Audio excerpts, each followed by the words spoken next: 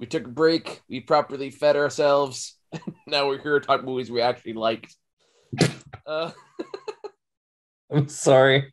I just saw a list on Letterboxd where it says films where Andrew Garfield goes up against a lizard man, and it puts The Amazing Spider-Man and The Social Network.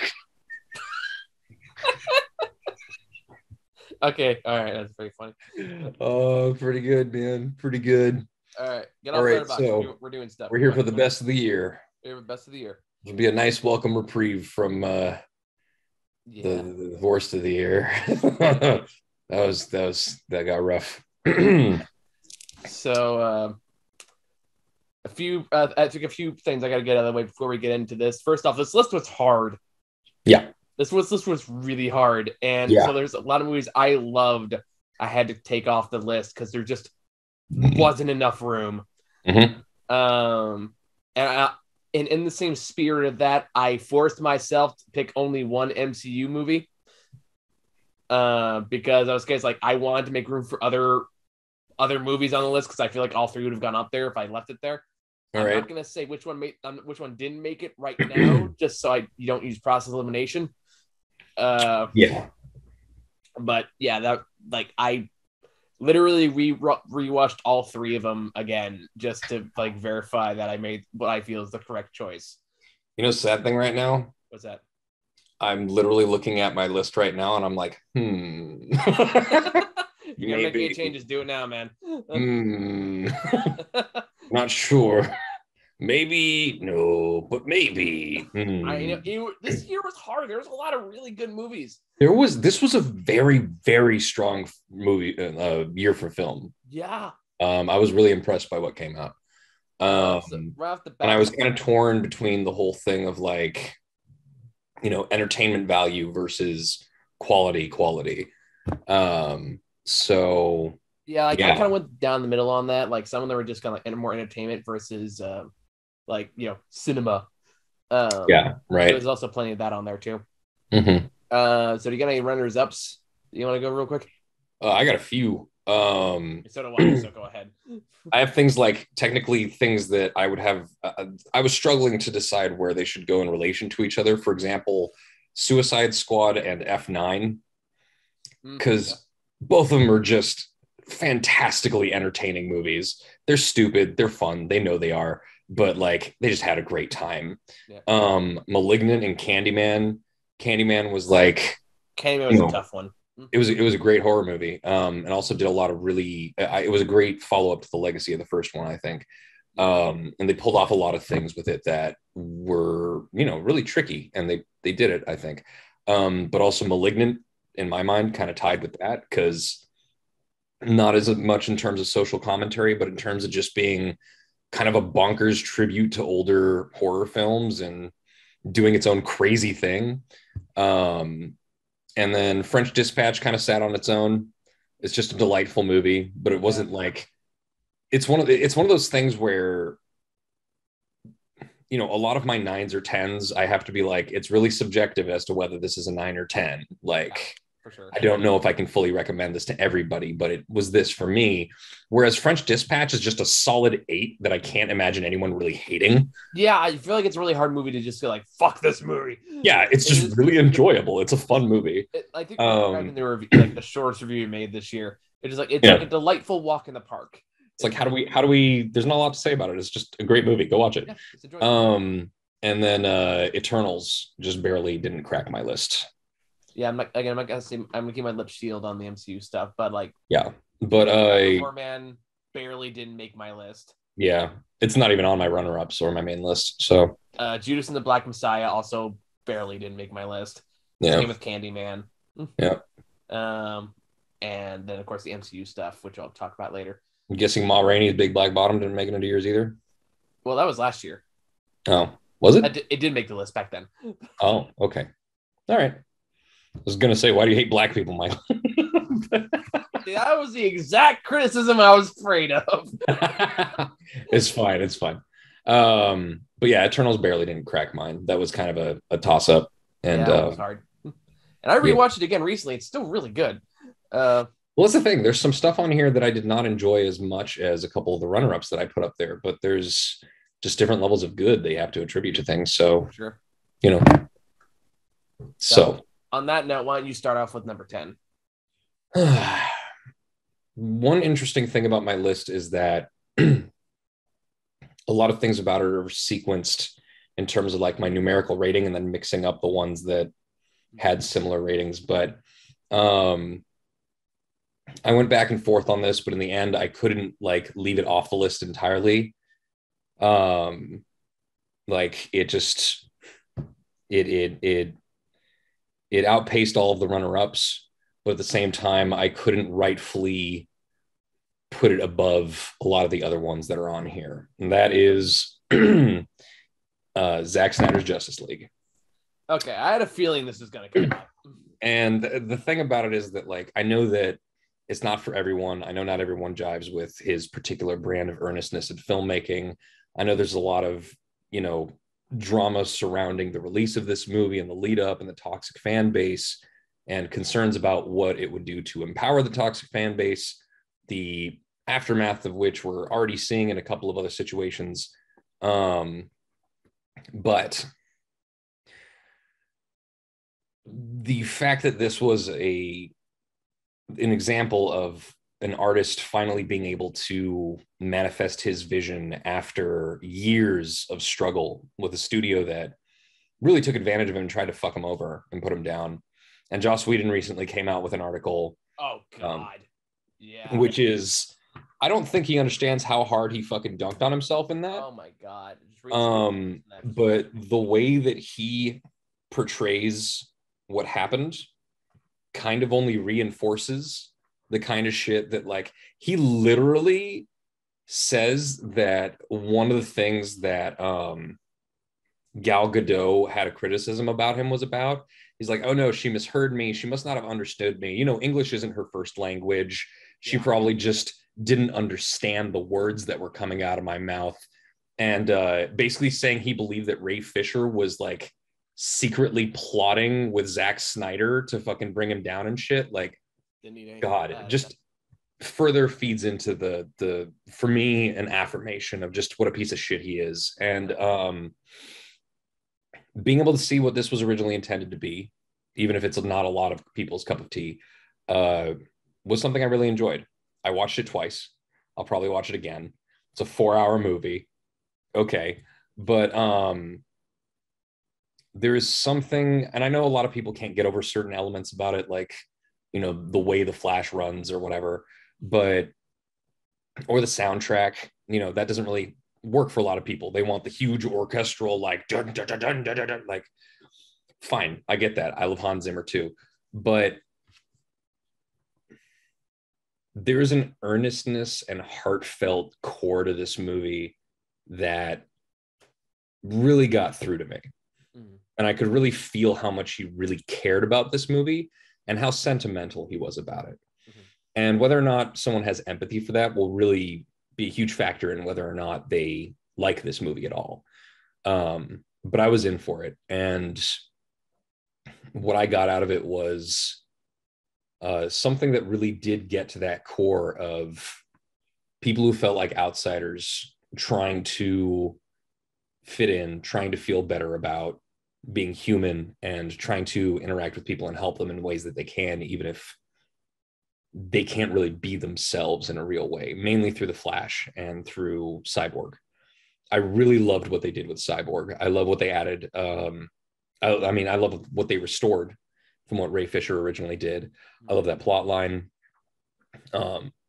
Joss Whedon literally said that, like, we cut them out because they were bad and he's a bad actor. Yeah, I read that part. And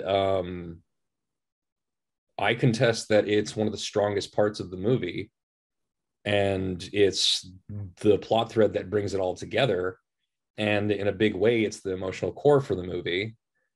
And it, Zack Snyder wanted to really give proper screen time to like one of the few times that a black superhero really gets to be at the forefront of a movie like this, especially a big ensemble movie like this, especially an actor like Ray Fisher, who doesn't have a big, reputation or career yet, to put him up front there with, Gal Gadot and Ben Affleck and Jason Momoa, even Ezra Miller, like all of them were more well-known than Ray Fisher. And he worked with him to write the script. He gave him a chance to shine. And I really enjoyed that side of the movie and that perspective on things. And it gets to me. It's one of those things that keeps me emotionally engaged all the way through. And it's very rare for a 4-hour movie to do that. So I had to give this credit, like all hype aside, all of the stuff happening around it aside, it is a much, much better movie than the original was. And I'm really glad that I got to finally see it. On a certain level, there's a certain sense of justice just to that. So I don't know. It lends a lot to it. My stance on the Snyder stuff is more than clear at this point. I'm not going to regurgitate anything. My stance on it nowadays, like, if you liked it, okay, good for you. Like, I'm not going to try to take that away from you. What's your number 10, Michael? It's more like, just don't be a cultist about it. That's all I ask. That's really it. Yeah, fine. But I'm not looking to get into all that crap again. That was literally my only statement on it. Calm down. My number 10 is actually a movie I was not expecting to put on here. I wasn't expecting to like as much as I did. I put Encanto on here. Oh, no shit. Yeah. That's because that's the movies that I've kind of thought more about and rewatched it again when it came out on Disney Plus and all that stuff. Is like, you know what? This is actually a really goddamn good movie, which is kind of funny considering how much shit I was giving Lin-Manuel Miranda in the other video. But like, well, he has songs in it. He didn't write and direct it, right? And he pretty much wrote all the songs as far as I know. He wrote the songs though. I feel like he's pretty heavily involved in production, but I could be wrong. I'll look it up. But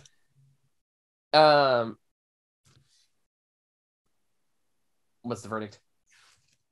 I'm looking it up. Keep talking. Okay. But what this really works as a really good modernization of the typical family message that Disney is used to producing. And it's much more nuanced. There is much more depth to it. And I feel like it's something that not really I think it's going to resonate with kids, but it also like. He's one of 6 writers of the story. Okay. And there were 2 screenplay writers that were not him. Got it. And there were 2 main directors and a 3rd co-director. I don't know how that fucking works, but they were the people who wrote it. So yeah, he may have done the music, but he wasn't like in charge of the story. He wasn't that integral to the development. Got it. Okay. Yeah. That being said, I feel like it does encapsulate what he tries to do with his films. But it's so interesting once you get past the first song of the movie, which is very much the exposition song, which is like, here's the family, here's what everyone does, yada yada yada, and then you get to the second song on there, which is this kind of emotionally devastating song about just this woman who feels like that's literally carry the world on her shoulders and hold all this pressure for everybody else and maintain this positive imagery because that's just what her family expects of her. And you watch like everyone who is that role in their family collectively watch that and just go, fuck. All right. Because there's like, videos on TikTok and just people like reacting to that and just like watch it go, holy shit. Yeah. So like clearly it resonates, and I won't give too much away because I know you haven't seen it. Yeah, I definitely still want to. So I'll avoid giving it to spoilers. But the conclusion and inevitably goes to, and what it does with that is, I think it's actually very, very nuanced. I think it's a very natural progression of what Disney Animation is trying to do with their movies recently, and in my opinion, produced like honestly the best animated movie they've done like close to a decade. I want to say. Nice. Like I would put this above Frozen. I mean, like that. I'm mostly in that. That's everyone's like number one. It's not mine, but it's like what everyone else is. Definitely not mine. But either way, really wonderfully told. Really good characters. Really wonderful animation. good. Like the songs are catchy, but they have a good emotional heart to them, and the inevitable like antagonist part in there, without going to spoilers, the way they handled that I thought was really, really interesting and really respectful. And definitely add like the main moral message being it doesn't matter if you're family if you're not dealing with your bullshit. Which is like for a modern lesson for kids is something that I can really get behind. And I like that that's where these lessons are going for, as opposed to like, you have to love them because you're their family. But this one's like, no, you don't. You can welcome to their family if they're willing to change and acknowledge their mistakes. Yeah. And also leave room for others to make mistakes and leave them room to grow in their own way and not just how you imagine them growing. And I really like those themes. I think it's really good for kid lesson. And to me, that's very, very encouraging to see that. Also good for representation. Also just, yeah, gorgeous cultural piece. So yeah, Encanto is my number 10. What are you looking up right now? Sorry, my dad just texted me. Deal with that, or? No, it's fine. It's fine. Okay. Well, if you do, just let me know. I can pause it. No, we're good. So number 9. So my number 9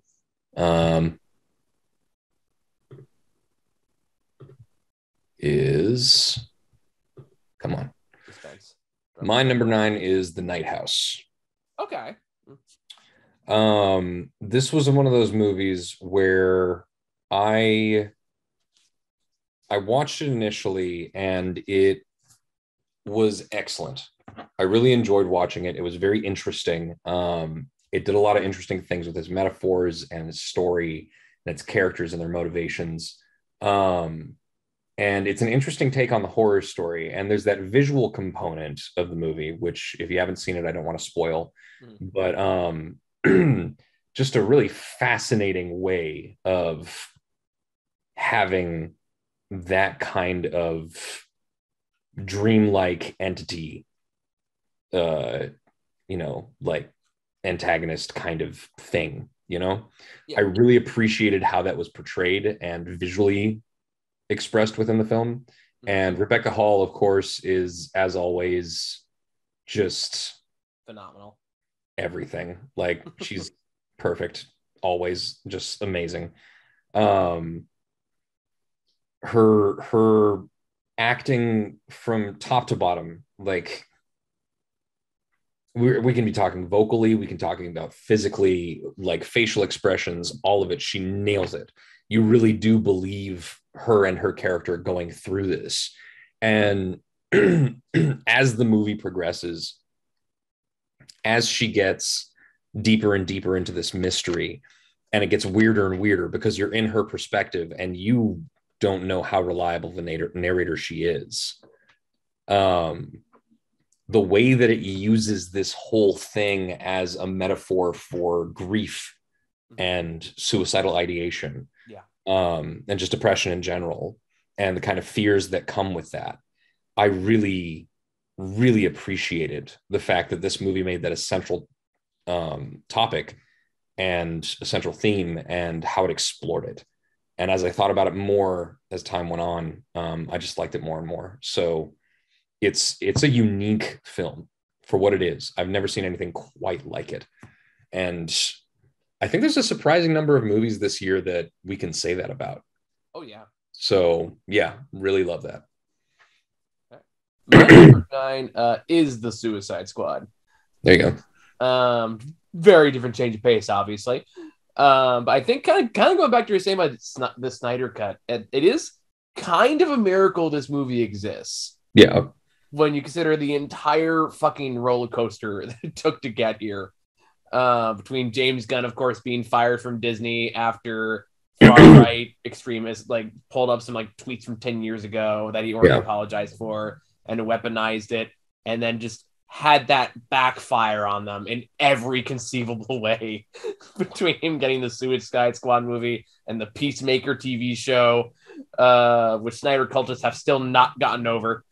And then of course he's gonna do Guardians of the Galaxy 3 and all that stuff. So the fact this movie exists in this as this bizarre, insane outing that just so completely understands exactly what genre it's in, and knows how to play with, like, basically it's like having like all the action figures in the toy box and just kind of just smashing them together. Where it's like, well, he's a shark man, he's gonna eat this guy, and this guy's gonna like, he's gonna use his machine, he's gonna go chop chop chop really fast, and he's gonna shoot him in the dick for no reason, kind of thing. And then when they think all is done, there's gonna be a giant starfish that comes in, they're gonna go smash. So it's like shit like that. I just so admire how outlandish the movie gets, and yet somehow completely works despite itself. It is James Gunn using every trick he has learned in his Hollywood career, in both doing like hard R cult films and doing like comedy comic films, and just making this amalgamation of like every best impulse he has, and it's glorious. I rewatched it again recently, and one of my favorite parts of the movie that's kind of low key in the middle of all of it is when they're all going to rescue Harley, and they're just about to set their plan off and like shoot this fucking like housemaid in the second story window, and she's like, "Hi guys," and they're like, "Wait, what? We had a plan," and she's like, to rescue me? That's so sweet. I can go back inside and you can do with it if you still want. Like, just and it's like that's the thing though, because like it is this very brutal, very violent film, but then there's these little character moments.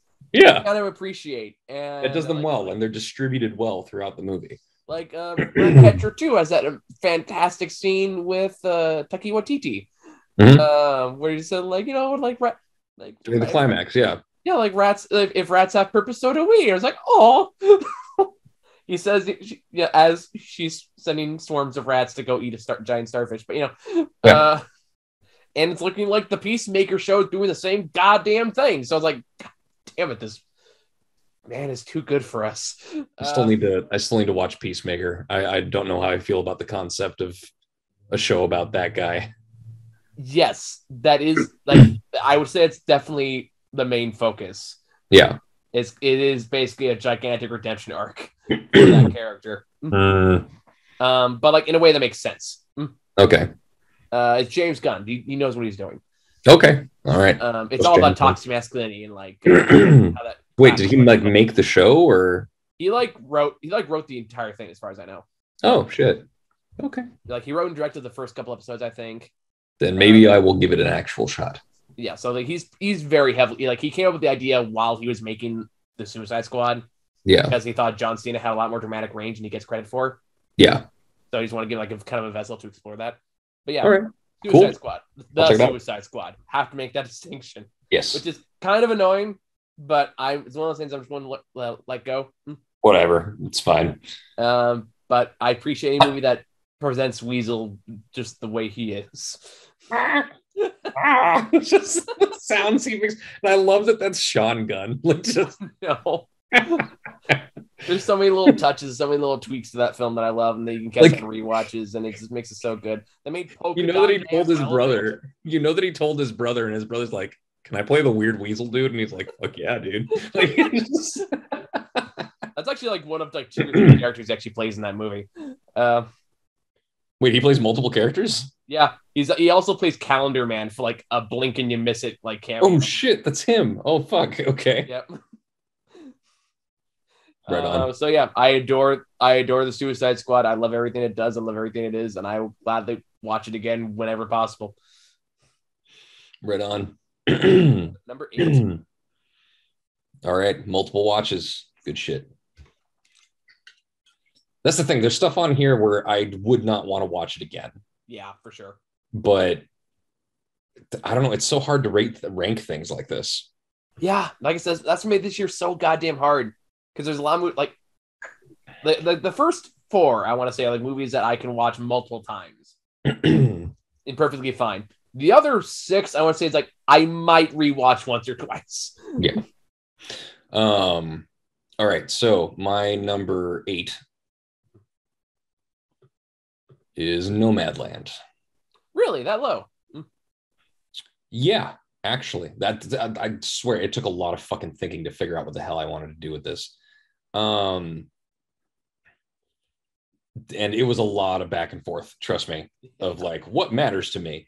But in the end, when it came down to Nomadland, it did something really empathetic and interesting with its with what it did. Like I still remember, it's one of the more interesting interviews, reviews that we did this year. Yeah, because you can watch us during the interview discussing it.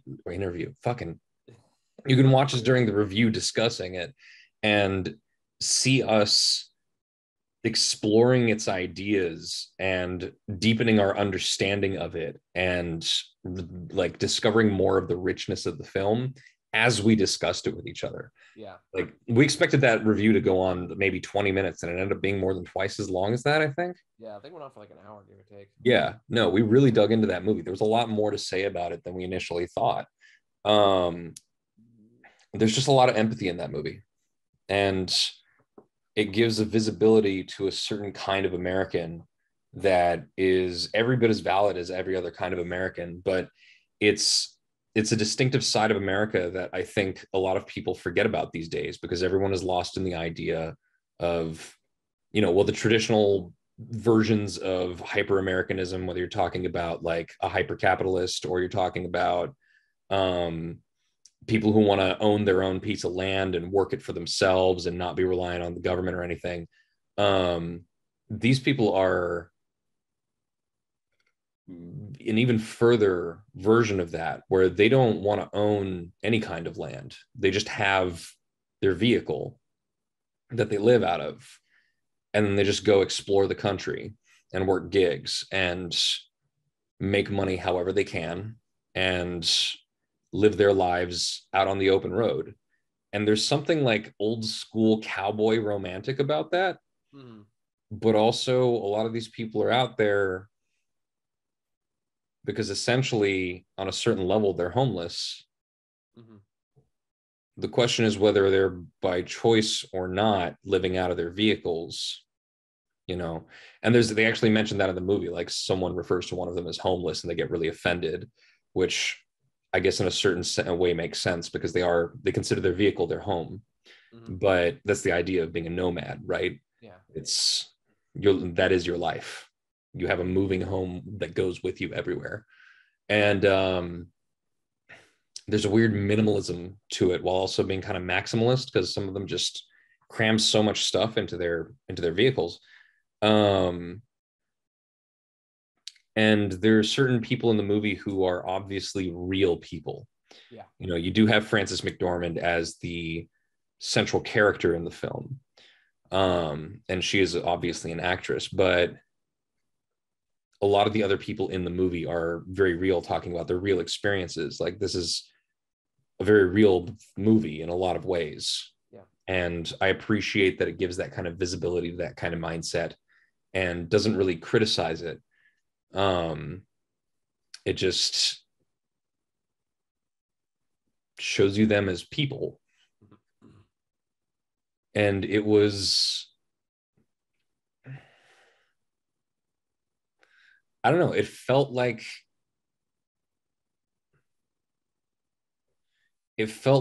a moderately stylized documentary.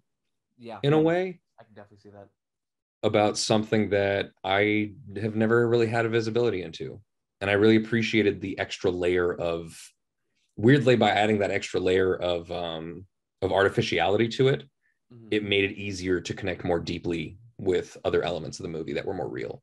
Yeah. And I just think that's a really astonishing achievement. Like Nomadland is definitely an astonishing movie and it deserves to be seen by everybody. So, yeah. I'll talk more about that one a little later on. Yeah. I like you got all these like super serious conversation topics to start, and I'm talking like, let's talk about Suicide Squad. But in that I'll bounce back and forth. in that same vein, my number 8 is actually The Mitchells versus the Machines. Did you ever get a chance to watch that? Not yet.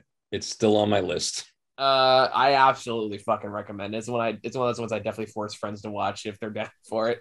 All right. For one thing, the animation is top notch. The script is hilarious. Maybe the guys who made like one of the writers of Gravity Falls, so there's a lot of that same similar humor in there. But When we get down to it, I just had kind of a weirdly personal experience watching this. Because like the whole point of the character is, by the way, you'll love this little detail. The main character, Katie, is like this ultra fit, like weird film nerd who kind of like struggle with her own identity and just kind of does whatever goofball thing she has. She makes like little fun, like uses her pug as like a cop character for these really like. I've seen images of her in the pug. But I think one of the lines in there, like it's made like B movie cop, like B cop movie kind of thing. Just like, I may be a dog, boom, but I'm not rolling over. Like, that's like pretty good. That's pretty good. But somebody I don't know if it was someone that made the movie or not. They actually made her a Letterboxd account, like in character Letterboxd account. Where is it? Look up Katie Mitchell. You'll probably find it. Oh my God. But the pics they went with on there are like shockingly accurate for what the character they portray in the movie. Like someone put a lot of time. Holy shit. And effort into like making this weirdly specific. A young Katie Mitchell was bitten by a radioactive Dawn of the Dead DVD and became the film goblin that you see today. And since no one will write a fancy Criterion essay about me, I'll write one myself. You can't stop me from living my life, New York film elite. But like, no, this is like this whole ass essay. Holy shit. Yeah. They still put a lot of fucking work into it. 50 greatest films ever made, topped by Portrait of a Lady on Fire, which I definitely am down with. Yep. Wow. So there's a lot of fucking effort into that. That's great. I will have to dig into this deeper. But what really set apart for me, because it's one of those things like, for one, that was basically my childhood in a nutshell. Updated 19 days ago. It's still being updated. But the part that really, first off, they also have some great commentary about Silicon Valley and all that stuff. But the part that kills me is like Dan McBride plays the dad, and the whole like dynamic is basically just him being like the old style kind of like boomer camper, like old school kind of like man of the woods kind of stereotype, but they make it work. But the part that always got me is the fact that the whole dynamic is that he doesn't quite understand what she does, and he has a really hard time adjusting to it. All right. And that causes like an alienation between their relationship. So a lot of the movie is kind of just them trying to learn to understand each other a little better. To the point where like this is slightly spoilerish, but very early on in the movie, he's like, she's going to film school, and he's kind of doing like the whole she's leaving the house. I don't know how to deal with that kind of emotional stuff. And at one point he says like, do you have a backup plan in case this doesn't work out? That conversation. And then one point he says like, look, just like the world hurts, kid, or something like that. And he says it kind of like a well-meaning way, but then he gets that line thrown back at him later through like something she made, and he visibly like kind of winces. And it's like that kind of just that weird kind of emotional empathy, and mixed with like actively trying to understand each other while no one's necessarily right. And the way they kind of like learn to actually come back, kind of like what I was talking about the Kanto, which is like it's actually about learning from each other and learning to respect each other as individuals, and recognizing that you can grow apart, but you can still come back together in some ways. Nice. You are very distracted by something right now. Her review of the Mitchells versus the Machines says, I'm gonna go full Paul Schrader on this and rate my own movie 5 stars. Also, why isn't this listed in documentary? Got to talk to the mods. Yeah, I really need to go into this. This is yeah. You would like I need to dig into this. I need to watch the movie, and I need to check out what the fuck this whole thing is, because it's someone put a lot of effort into the movie. You go back to that, you will hear it in her voice because it is spot on. Yeah. I mean, there are only 3 technically reviews, but there are lists with a lot of notes in them. So, yeah, very neat. Someone spent like a shit ton of time getting the voice just right. It's actually really impressive. Yeah. But it's a movie that I very personally resonated with. In fact, it to me touched on the very personal things. Like, it's to the point where I want to show it to my parents and just be like, see? This... Under her website on the site, it lists just one long word. Katie Mitchell used to have a website until her meal plan expired and she had to make some toughchoices.com. All right, I'm sold. Good shit. I'm saving this for later. I thought you'd appreciate that. Pull my list back up. There we go. All right. But yeah, Mitchell's Machines. I loved it. It's hilarious. It's heartfelt. It hit me very personally. And it is the case, like, especially again, I always bring this back up every time there's a parental thing in a movie, but especially with my dad, I wish I could like show him those clips. It's like, see, this is what you sound like, asshole. But yeah, no, I loved it. I watched multiple times. I've gotten other people to watch it. They cried too. So it's like, okay, so it is a wonderful film, and I cannot recommend it highly enough, especially if you're a film nerd. Yeah. All right. I will check it out. Okay. So number 7. Number 7 for me is Benedetta. That's actually my number 6. So really? All right, let's talk about it. Yeah. Holy shit, I fucking love this movie. It was nunsploitation. Yep. I really was like, we were both surprised by just how fun this movie was. Yeah, and how deep it went into it too. Like, yeah, like we kind of saw. I kind of went just going to like, all right, it's a guy who made RoboCop making a movie about horny nuns. Let's see where this goes. Yeah, I mean, he's also made like a bunch of other movies that are a little more substantial, but like, of course, yeah, but that's like what he's known for. I really do appreciate his talent for making a movie that is just eminently watchable and entertaining. Mm-hmm. Yeah, for sure. And with all of the actual commentary going on in here, you know, you could make a point of like, you know, there's so much nudity in this movie. Yeah. But it is so much that it is, and so casual that it kind of crosses a line over from just being like, there's a way that most American movies approach nudity where like it's this hidden like, ooh, I saw a titty kind of thing. Yeah. Here there's just like full frontal bitch. Like, we're just gonna have like a full-blown sex scene. We're just gonna casually throw around nudity. And it almost allows you to get past that initial thing that a lot of movies do where the nudity is the point, in a way where like it's this kind of coveted reward kind of thing for titillation, and it crosses the boundary into where nudity is just an element of the storytelling. And they really do use it to kind of push it as this anti-church thing. Yeah. And as the movie progresses, I found it really fascinating how it really plays back and forth with the notion of how much she was manipulating the church for her own benefits and how much she might actually be a prophet of sorts, maybe. Yeah, they kind of leave it ambiguous in terms of like whether. I don't think they do. I think you can make an argument either way. I think. Sure, I think they don't. I think it's pretty clear, personally. So, but either way, it is definitely kind of interesting to see like whether how much she believes her own hype, so to speak, and how much she's just kind of playing up the crowd. Yeah, I mean, the power definitely corrupts her as it progresses. Yeah.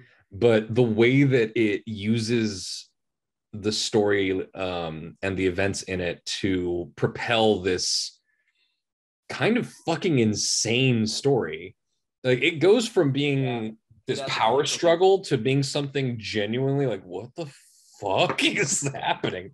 And of course, like sexy Jesus, which has a point in the plot of the film in terms of, you know, discussing chastity and the church, and also the whole idea of gender within the whole concept of, you know, Christianity and the church in general. So it does a lot with the themes that it plays with, and at the same time manages to be really fun.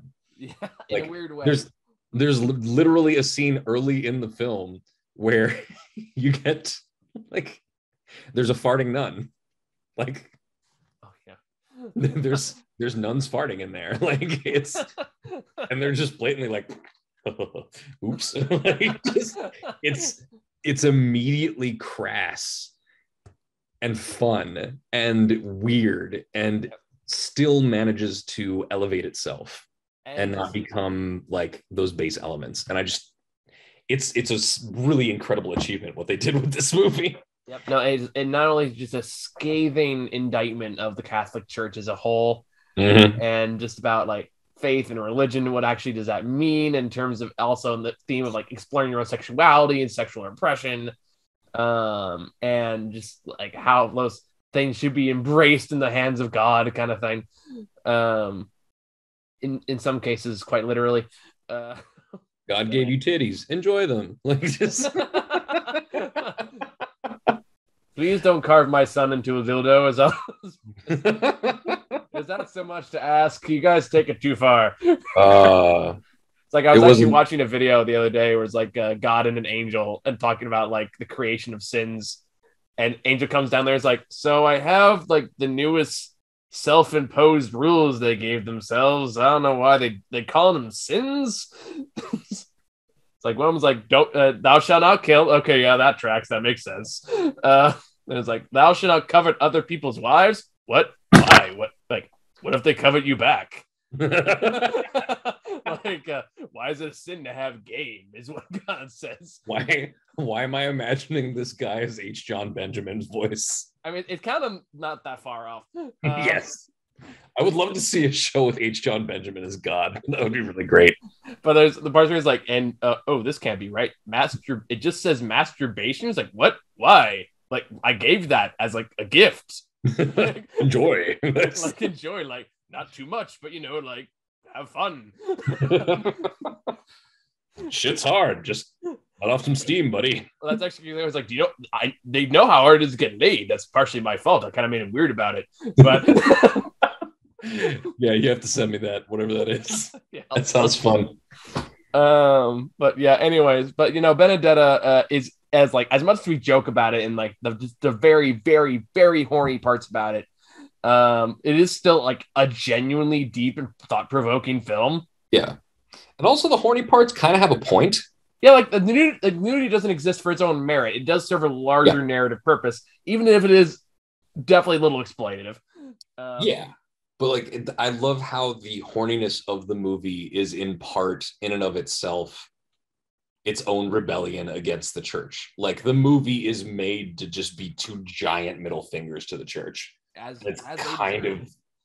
was floored by how blatantly and gleefully it did that, and I really enjoyed it. Yeah, so Benedetta, a lot of fun. Good times. Exactly what I said in the review. Horny nuns, I'll make you think. Mm-hmm. Nunnalingus. All right. I still laugh at like in the beginning of the movie, like when they're having like this little wooden statue of Jesus, and you say, if they carve that into a dick, I swear to God. Yeah, it's what was it? No, it was even Mother Mary. It was even worse than Jesus. Mother Mary. The Virgin Mary. Yeah. They carved the Virgin Mary into a dildo. I wasn't even like, I swear to God, he's like, that's gonna go inside someone. I was like, if they do that, I swear this movie is like top of the year list, and it is. So, but not just because of that. Not just because of that. No, but I got higher standards. That was a joke, but it just happened to work out that way. Anyway, all right. So my number six. Yeah. So like technically that was your number 7. I just happened my number 6. So it was covered at the same time. Oh, right. You got your number 7. And then I got my number 7. Gotcha. This is where I put Shang-Chi as my number 7. Oh, interesting. And I have to kind of explain why, because I this is when I definitely went back and forth on more than a few times. Because I recently rewatched Spider-Man in theaters. I rewatched Eternals. I rewatched Shang-Chi in that order. Just kind of like, is this the right place? I don't know what to think. And like, I really, really loved Spider-Man. I really, really enjoyed it. But the more I thought about it, it's like, this is a really fun, entertaining movie. But it does rely a lot on nostalgia. Mm-hmm. But like by design, that's not necessarily bad. Yeah. It is exactly what it intended to be. Yeah. And so like it's not bad, but it does. But like for me, it's more like, okay. So how much of it is because of quality, and how much of it is just because it hits that nostalgia button? So that was like kind of the internal structure there. Eternals, gorgeous film, very personal, very emotional film that still holds up on a second viewing. But there's just something that just wasn't quite there as much as I loved it. Shang-Chi definitely kind of hits all of those buttons. It's a fresh and new character. They did a fantastic job kind of building him up and making him stand on his own. The action scenes are kind of fresh and invigorating and have kind of like that Jackie Chan kind of vibe to it. At least for the first half of the film. It still hits like the more traditional MCU beats, like Awkwafina's there, and how much you like her will be varying degrees. Is it on Disney Plus for just streaming? It's on Disney Plus, yeah. All right, I'll have to check it out now that I can do it without paying for it. Yeah, right. But it's like how much you enjoy her will vary on degrees. But what it really lands on, what really puts it on top of my list is the relationship between Shang-Chi and the Mandarin. Who is played by, I know it's an extremely well-known, Chinese action star. I'm blanking on his name. Help me out here. I think you should do like American films. Tony Leung Chiu-wai? Yeah, that's him. I don't think I've seen him in anything. You can ask Chris about him. He was the one that did it. He's a big deal, apparently. I know he's been in like Wong Kar-wai movies and stuff. I can see that from here. Oh, he was in Infernal Affairs. Oh shit. Yeah, very very well known action star. But the way they produce him and his relationship with Shang-Chi is easily the emotional core of the film, and they really do a fantastic job exploring like the yes. What's that? They bring Ben Kingsley back as Trevor Slattery. Spoilers, but yeah, he's back in there. He's on the fucking cast list I was looking up, and I was like, oh, hell yeah. Because you mentioned the Mandarin, and I'm like, wait, I thought wasn't that in Iron Man 3? Are they fucking retconning something? And then I saw they retconned it ages ago when they did like the Thor 2 short, like Hail to the King, where they had like, oh, he wasn't the real Mandarin. The real Mandarin's pissed at Trevor Slattery for impersonating him. So they've been setting this up for years, and they finally delivered. Now they actually had a good script. Cool. And it delivers. Like the way they use the 10 rings, the way they kind of engage in those dynamics, and the way they play around with it is a lot of fun. But what it really boils down to is it's one of those rare action films like this where the action itself informs the characters and the relationship with each other. And a lot of the character arcs they have, you can tell by the way they move their bodies and the way they engage with each other in these action sequences. And it turns like half like Jackie Chan action movie and half like hardcore Chinese fantasy in the second half.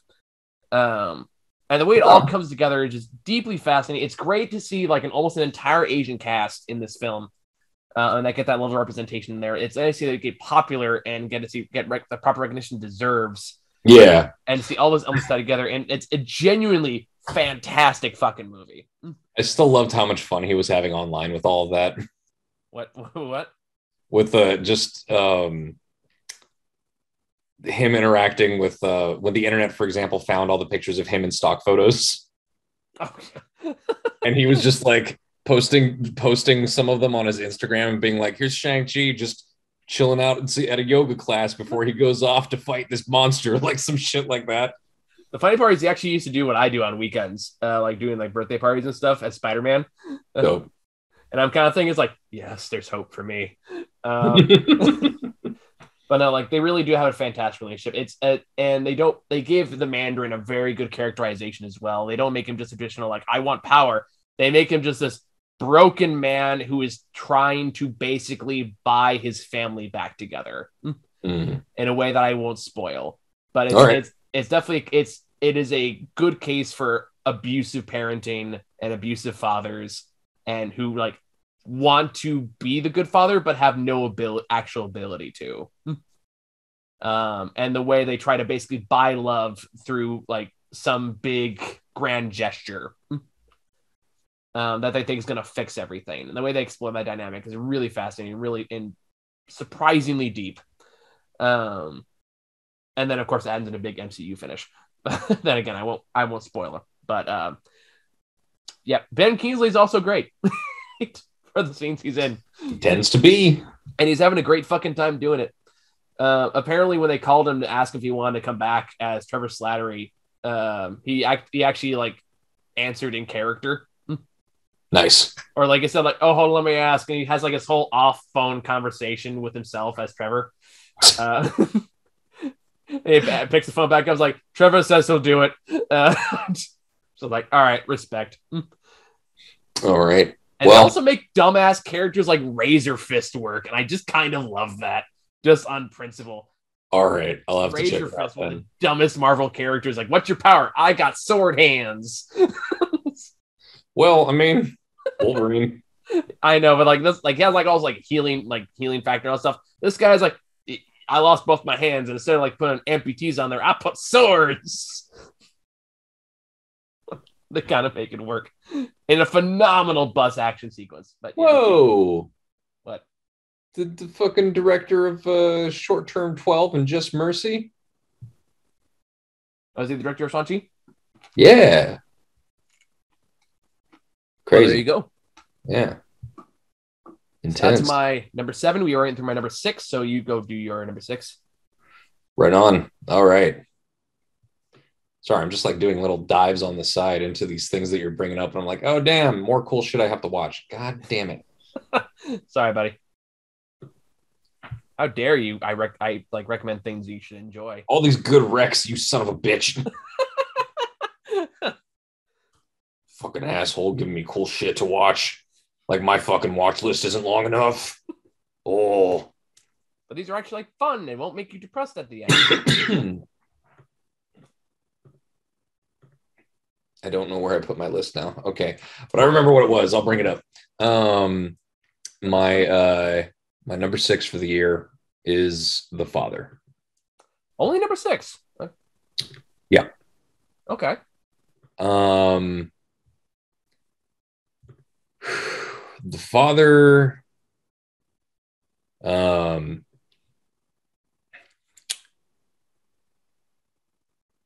I mean, you remember I texted you after I came out of this movie. Yeah. I think it was one of those that we were just going to let slip by until I just decided to go watch it because I read something online that was like, this movie's fucking amazing. I've never seen anything like it before. And I'm like, all right, sure. And I'm always a fan of Olivia Colman and Anthony Hopkins, of course, but just something when I left the movie, just there was this feeling and I couldn't quite process it.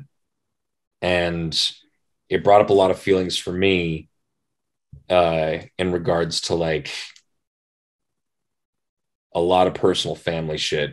And I just went and like, I didn't even get in my car. I just went and I stood by my car and I took out a cigarette and I just fucking stood there smoking and thinking. And I just texted you like, you need to see this. Yeah.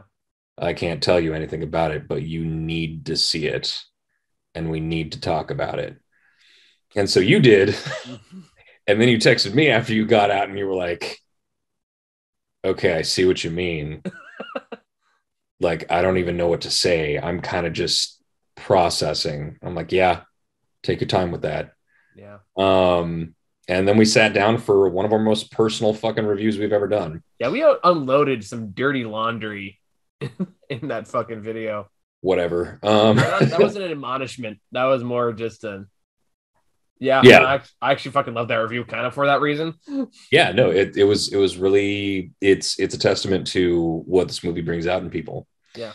And there's just a lot that this movie covers, and it is a complex movie ethically. The father is by and large an unlikable character. Oh yeah. But at the same time, as the movie progresses and it becomes sort of a weird horror movie along the way, I don't want to like spoil what it's about. Yeah. But the way that it develops is such a fascinating way to introduce a measure of compassion and kind of terror into it. Not to mention, like the asshole fucking boyfriend and everything, and like just it doesn't make it easy.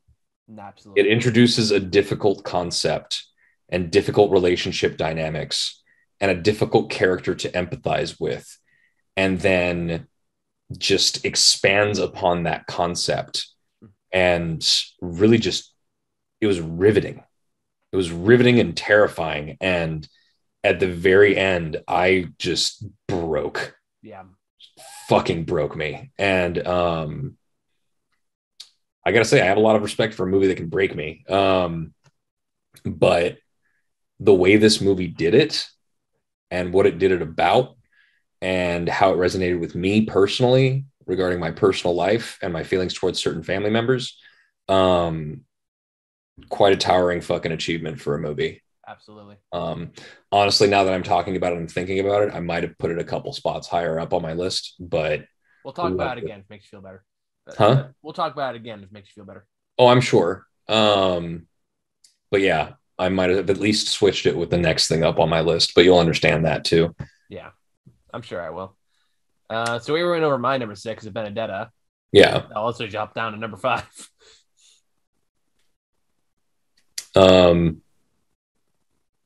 Right. Okay. So should I just do my number 5 then? Number 5. Yeah. Okay. All right. So my number 5 was Riders of Justice. Okay. And the reason that I put it higher than The Father is that, I mean, one, I had a better time watching it, and I would probably rewatch it more readily. But in terms of something that was useful to me, there is something beautiful about Riders of Justice when it comes to confronting feelings of grief and lack of acceptance and how to process bad things that have happened. And, that whole thing that you brought up during the review about the wall of photos. The way that it goes about its themes and the conclusions that it arrives at are just really elegant and beautiful and kind of sweet in a weird way. While also being a pretty entertaining movie. And it was it was kind of a wild ride. And I just really enjoyed what it did. I don't really have a lot more to say about it without digging deep, but I think we explored those themes pretty well in our review of it, even though we spoiled the first 20 minutes of the movie during it. But the first 20 minutes is seriously like the setup for the whole movie. So it's not that big of a thing. One pissy ass commenter. Sure. But overall, just really surprising and great movie. With a lot of heart and some really nice things to say. And I really appreciated that. It resonated with me in a way that I still really enjoy, which is why, compared to The Father, which just kind of haunted me, I just felt like this deserved to be a little higher on the list. So fair enough. No. My number 5 in that same vein, I'm just gonna guess is gonna be higher on your list. Titan is my number 5. Yeah. Actually, you're a big part of why this movie's this high on this list, honestly. Really? Because you're very helpful in contextualizing this film in terms of what it is and what it's trying to do and how it's and what it's trying to say with its, thanks. Let's call it unusual trappings. Have you watched it again since? No, I honestly, because I remember it pretty vividly, which is watch it again. Okay. Watch it again. It is a very different experience the second time through, because you know what to expect. The first time, a lot of the movie is shaped by what to expect and what not to expect. The second time, when you know what is or is not coming, it allows you to focus on completely different elements of the movie, and this much more human element behind it just becomes the absolute forefront of the whole thing. Like all the stuff that was kind of suspenseful and weird the first time around kind of takes a backseat to just how, it's great. Highly recommend a rewatch at some point. Okay. But for my experience with it, and granted, I'm coming from a very different place. Yeah. Is the fact that considering just how batshit the concept is generally, you think it'd be very easy for it to get very cynical or very just exploitative or like shock value, like, oh, here's this crazy thing that's happening. But it honestly resists the urge to do that, especially towards the second half of the film. The second half of the film was very restrained, and it's very character focused and very emotion focused in playing with these things of just identity and self-presentation and expression and literally hiding yourself, and all these complex things that I'll straight up say I don't fully understand. I would like to, but I'm not gonna sit here and pretend I understand it beginning to end. But again, man, I need to watch it. But I think the more I've thought about it, the more I reflect on it, the more I can recognize the beauty within it. That it's using these, again, kind of crazy ideas to tell a very human story. And I think any movie that can do it in a way that not only just like works narratively, but actually leaves a deep, lasting impact that you think about long after the credits roll, I think is wildly impressive. I have a feeling it's going to be a lot higher on your list. This is honestly, Titan is especially after the second viewing, Titan is one of my favorite movies that I've ever seen. Yeah, I had a feeling it was going to be out there for you. For me, it's my number 5. Yeah. All right. So number 4. Yep, number 4. Matrix Resurrections. All right. I had a feeling this was going to come up. Because let's be real. This was where I had to make a distinction because clearly, something like Nomadland is more Oscar worthy kind of deal. Yeah. And Benedetta gets deeper and darker, but in a way, I actually had a very interesting thing where I felt like, in a way, Matrix Resurrections and Zack Snyder's Justice League should be tied. Yeah, I can see that. Because they have this weird, like, overly earnest, batshit, like, self-indulgent, combat-focused, like, they're very self-indulgent movies. And I appreciate them both for that. But at the same time, when I separated them, they had to be this far apart on the list simply because The Matrix Resurrections is such a personal film. It is. It is almost autobiographical. Yeah. And the way that Lana Wachowski used this to express her feelings about, things like transition and everything. And that's the thing. Like, a lot of people just look at it on a surface level and they see that it's messier. It's not as elaborate in terms of special effects. It's not going to revolutionize everything. But that's the point. I really appreciated the fact that after all of this stuff that they could have done with it, at the heart of it, The Matrix Resurrections is just a love story. And in a way, it's recontextualizing the concept of the Matrix to essentially be the love story of a trans woman rescuing herself from the evil clutches of societal trappings. Yeah. And when you are aware of that metaphor, when you think about it under that guise, I really love how this reclaimed that concept of the whole concept of the Matrix to not only tell this really beautiful metaphor for being your true self, no matter what anyone says, and the power that unlocks within you. I've heard of like the concept of gender euphoria, which is something that trans people experience after they transition and they're finally able to be themselves for the first time ever. Yeah. But on top of that, being able to so cleverly be as meta as it is, the references it makes to its own legacy, the references it makes to itself as a franchise and itself as an entity within this new movie / Matrix thing, and just how funny it is. Just, I fucking, one of the happiest moments in any movie this year was when he went into his boss's office at the game studio and there's the fucking bust of fucking Smith getting slow motion punched in the face from the third movie. That makes me so happy, dude.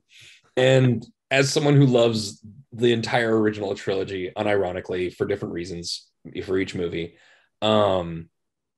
I love how this one managed to strike such an amazing balance between the tone of the first three movies.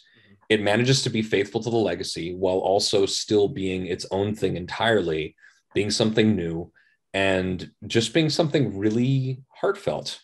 And it is 100% top to bottom a Wachowski movie. Oh, yeah. Shamelessly, gloriously. And I fucking love it. I love it so much. Honestly, this movie I've come to respect more and more the more I've thought about it. Just like, you know what? Love it or hate it, it is unabashedly its own thing, and you have to respect it for that. If you haven't watched it yet, go check out the Renegade Cuts. The Renegade Cut did a video on it. I've seen it. Yeah. Yeah. No, it's a great video. Oh, it is. I highly recommend it to anyone who hasn't seen it. But it also, even though I caught onto a bunch of the stuff in the movie, it also highlighted a couple of things in the movie that I had not caught on to, and it just made me appreciate it more. So, a staggering achievement, really. All right. So number 4.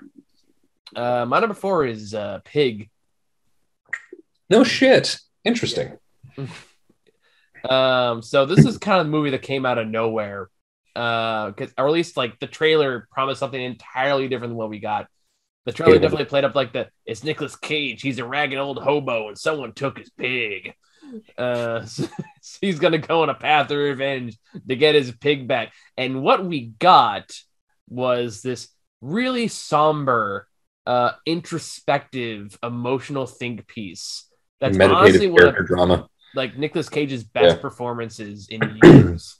And to this day is a scene I've gone back and I've watched just this one scene from beginning to end so many times. One in the restaurant. At it every single time, because it is like, this is the most perfect scene I have seen since doing this show. There is literally no flaw to a single line delivery, frame, glance, bodily motion. There is nothing wrong with this scene. Nice. You know what I'm talking about. Oh, I know which one. If you've seen the movie, you know what it is. Oh shit, my camera died. Hold on. But yeah, so like, and then it's just that. Like, do you want to just pause for a second while you fix your camera? Hold on. Okay. there you go. But yeah, just I like the way that it expresses humanity and empathy and understanding within people and how you connect that to food is the way that I think is just so impressive, and the way it just has these small little character moments, or just like, or sometimes even going nowhere. Like Chin's grabbing somebody's bike, it's Nicolas Cage grabbing somebody's bike, and they go, "Hey," Nicolas Cage goes, "Ah!" It's like, okay, you can have the bike. I forgot like that part. It was pretty good. But the way they humanize everybody, and the way, like, given the fact that what this movie could have been, and the restraint it has, and humanity it has, and the compassion it has, for everyone involved, I found this movie deeply touching, and I really fell in love with it, which is, again, it is not what I expected, but in the best possible way. Right on. I respect that. Absolutely. I had a lot of debate on whether or not to add it to my list. So I take it didn't make yours. I'm not telling. Okay, fair enough. Well, on that note, what's your number 3? Number 3 for me is Dune. Okay, yeah, this was inevitable. Go ahead. Fucking don't dismiss me. Fucking I'm not dismissing you. You're like, of course it was. Okay, of course Dune's on his list. I can see how that sounds. I apologize. Mm-hmm. But Dune.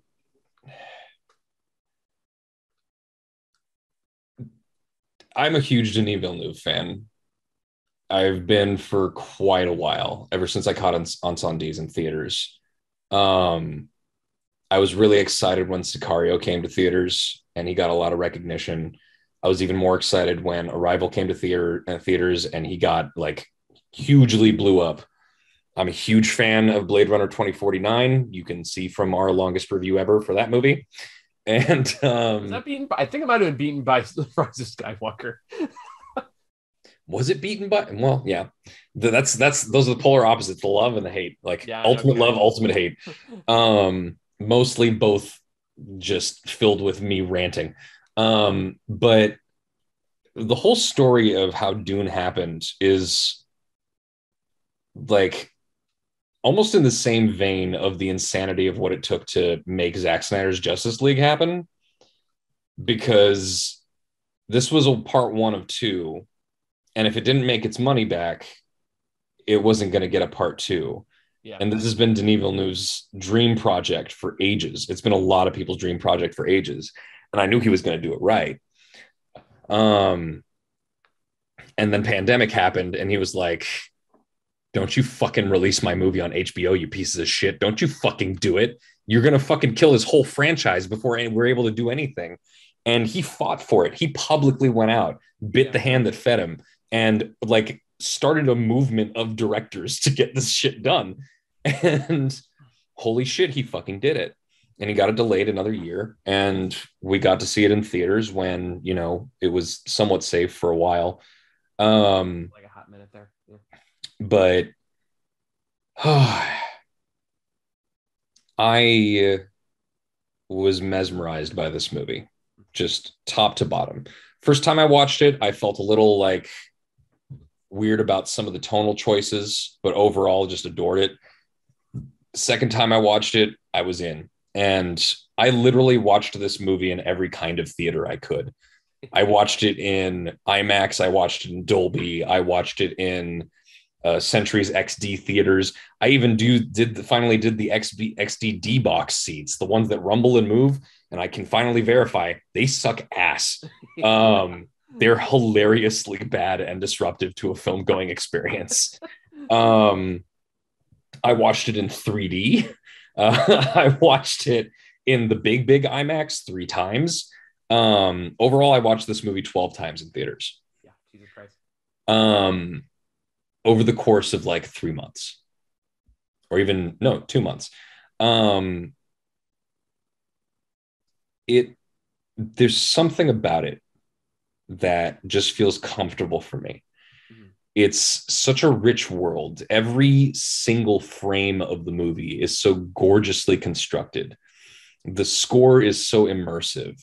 The lore is so beautifully explored and developed over the course of the film, that every time I watch it, it just feels like its own little vacation. It is escapism at its finest for me. Mm-hmm. And it hits that beautiful sweet spot of tone where it's exciting where it needs to be, but it's not so exciting that I'm like adrenaline pumped.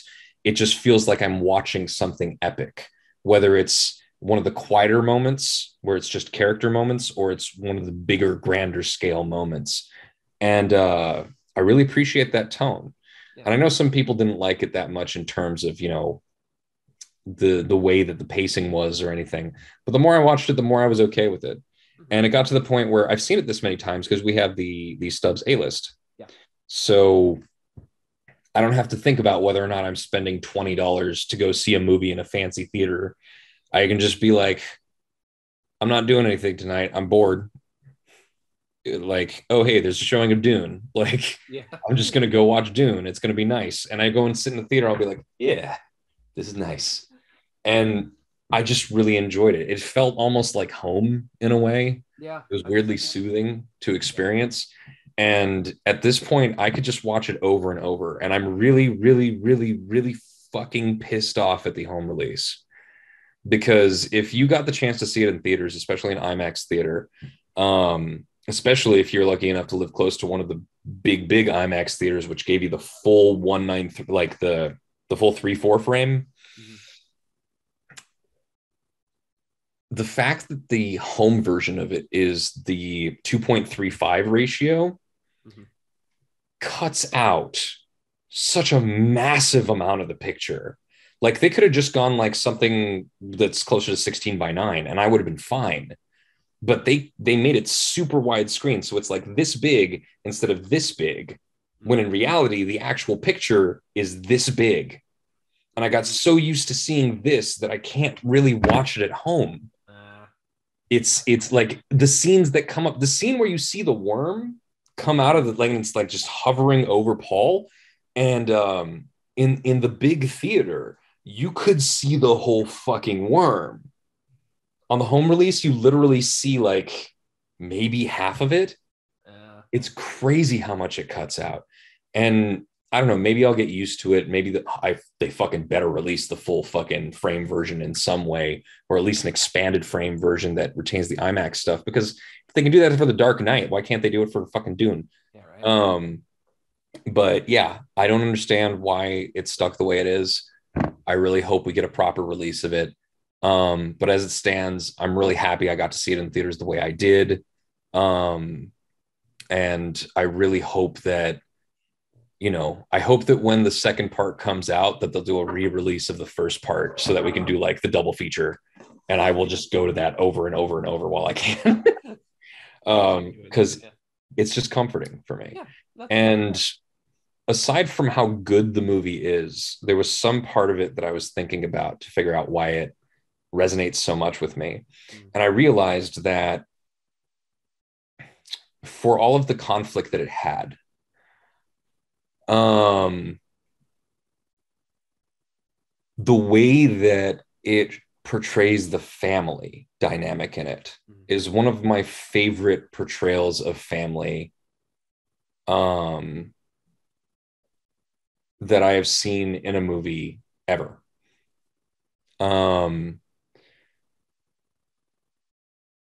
There's something about the way that God, I forget what Paul's father's name is, but the way that his father the DILF expresses, I said the DILF. I mean, it's Oscar Isaac. How can you not? But sorry. But the way that he embodies a certain kind of masculinity is kind of amazing. It's very rare that you see a genuinely healthy leader in movies.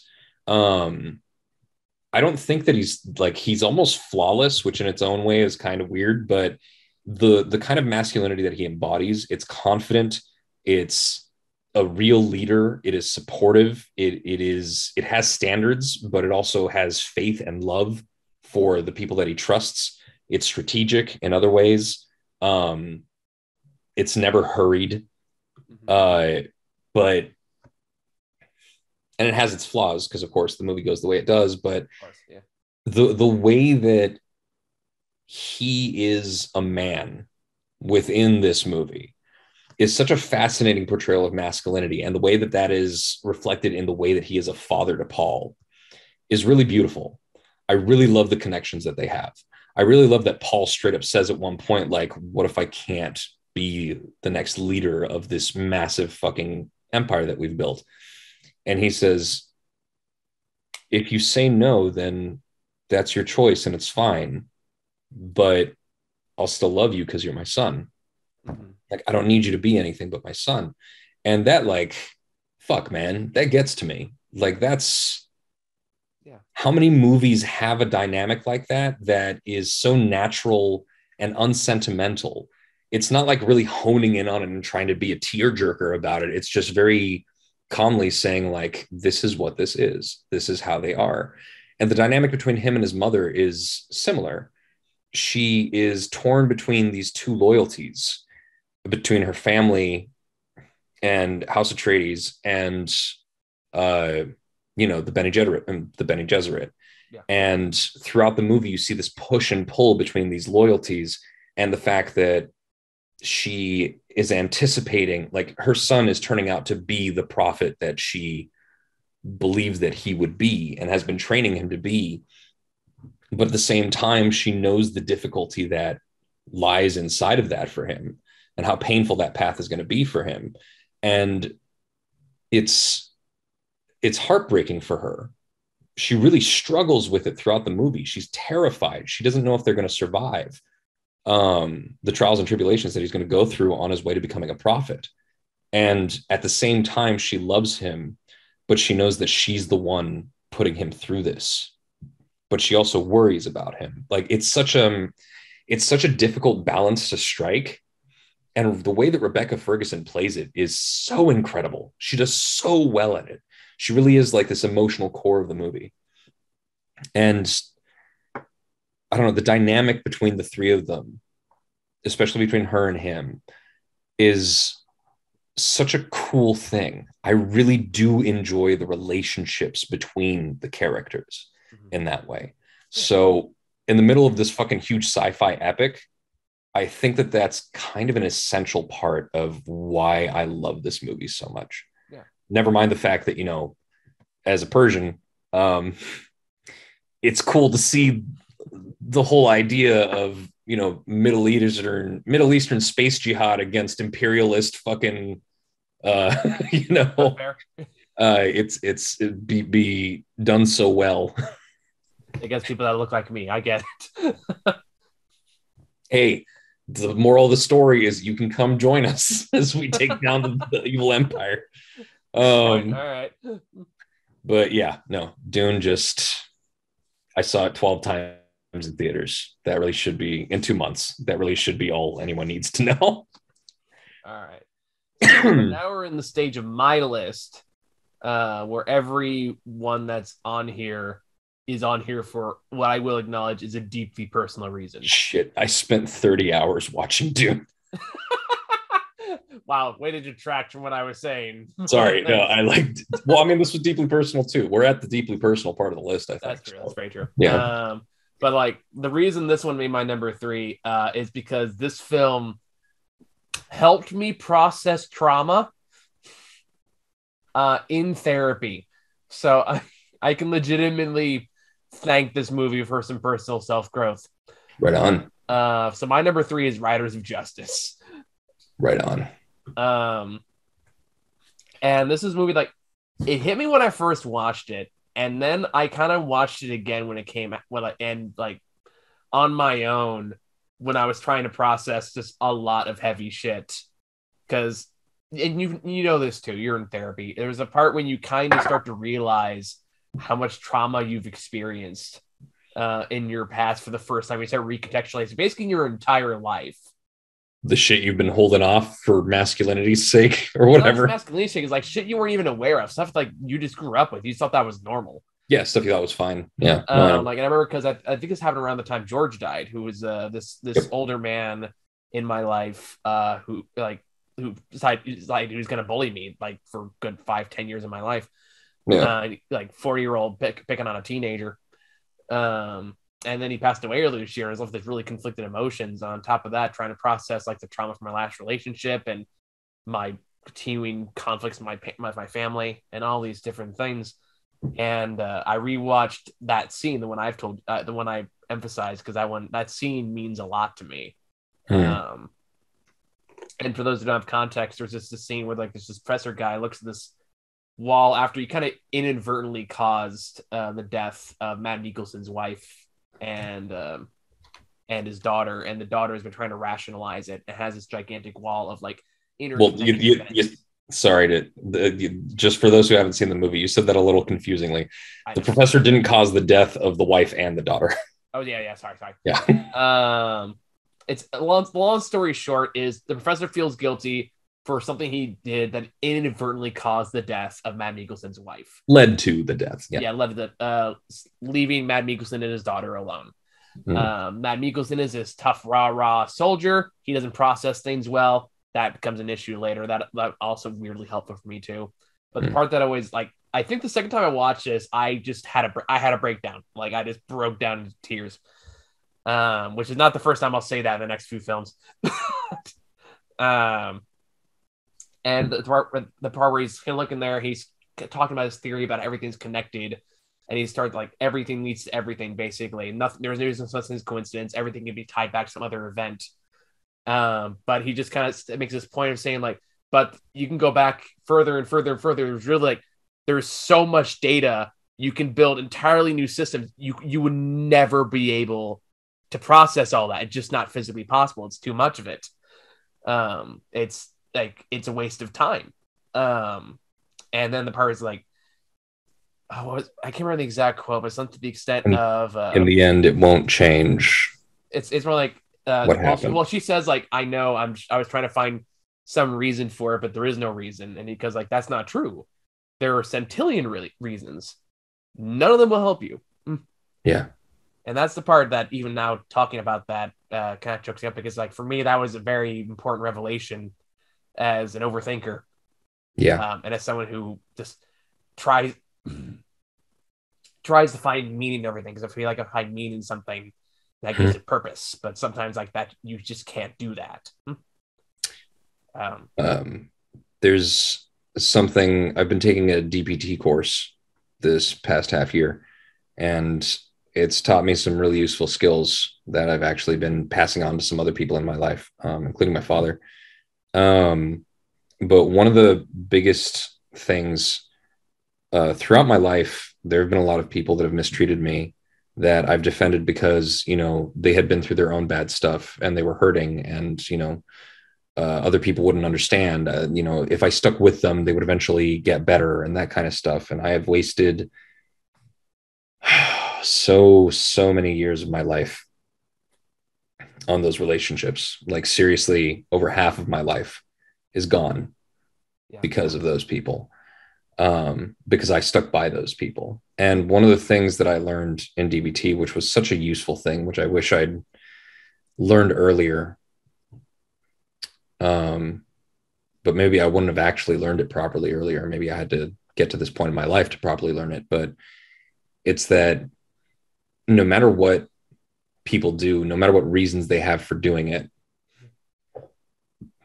in the end, the effect that it has on you is the effect that it has on you. Yeah. And if it's something that's hurting you, if it's something that's harming you, you have to address that. And if it doesn't stop and it doesn't change, then you have to do something about it. You have to, you know, change your environment. You have to get away from them, because in the end, the effect they have on you is still what it is, whatever the reasons are behind it. It's not exactly the same thing, but I feel like it's adjacent. It is. I think so. So, and just to me, that was, I think, something I really need to not like understand, I think, which helps me let go of the need to understand all the other pieces that I'll never get answers to. Yeah. And why certain people are the way they are, and recognizing that it does, whatever it is, it doesn't ultimately matter.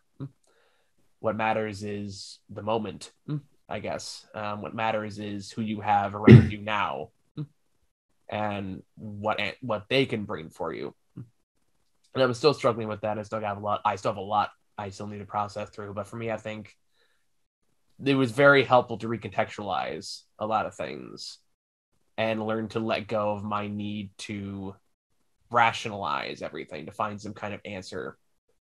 Because that's just how I taught myself to survive, especially in my teenage years. Yeah. That's the reason I got like that's why I'm good at reading people, is why I got my degree in psychology and all those things. I told myself if I understood how people think and how they work and what they did, then I can see the hurt coming. Like I could use it as a predictor. But of course, it's not how reality actually works. So I guess for all this, without going too much into all that, I think, this movie was very weirdly helpful in my personal journey. And every time I watch it, I still kind of get like a little choked up. So yeah, Riders of Justice. Everything it did up to that point was like the perfect build up. They really made it sink in. And the way everyone reacted to it almost as violently as they did. I also think is very important, is like just how difficult it is to accept that. Yeah. And yeah, for all those reasons, that Riders of Justice my number 3.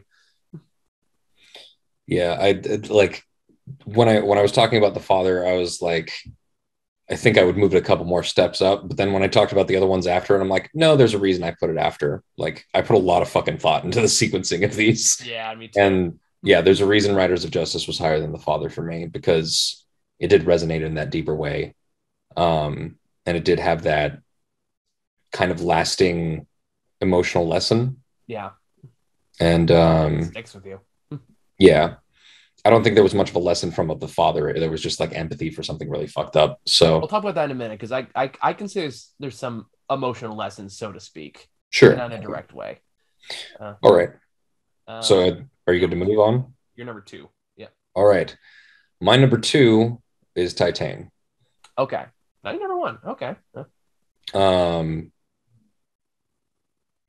I'm curious about what your number 1 is, because I'm wondering if we have the same one. We might. But Titan, my 2 times watching Titan were drastically different experiences. Mm-hmm. And I don't want to spoil the movie for anyone who hasn't seen it yet. So this will be kind of tricky. But the first time I watched it, I had no idea what was going to happen. Yeah. There are several really volatile elements introduced in the film throughout it. And I just had this really weird experience where I had no idea what was going to happen at any turn of the movie. And I love it when a movie does that to me. Yeah. Once again, this is one of those movies where I've never seen anything quite like it. I feel like, weirdly, I feel like I can say that about The Night House. I can say that about Benedetta. I can say that about The Father. I can weirdly kind of say that about Riders of Justice. Riders of Justice feels like a lot of other movies, but somehow is its own weird, unique thing in the middle of it. Well, because like it's like it pretends to be other genres, and then becomes its own thing within that genre. Yeah, so it does something really neat with that. But then Titan is absolutely this fucking weirdo movie. That is unpredictable and fucked up and strange and really off-putting, like aggressively in some ways, and in other ways really fucking funny. Like at points it has some really weirdly darkly funny moments, and it feels like a fever dream. Sure. But then that's the thing, it's that unpredictability is part of why I feel the need to avoid any kind of spoiler as much as I can, because the first time you watch it, that unpredictability is a really, really big part of the experience of the movie. But then the second time you watch it, which is what I like, the experience I had, I can't go too deep into it, but the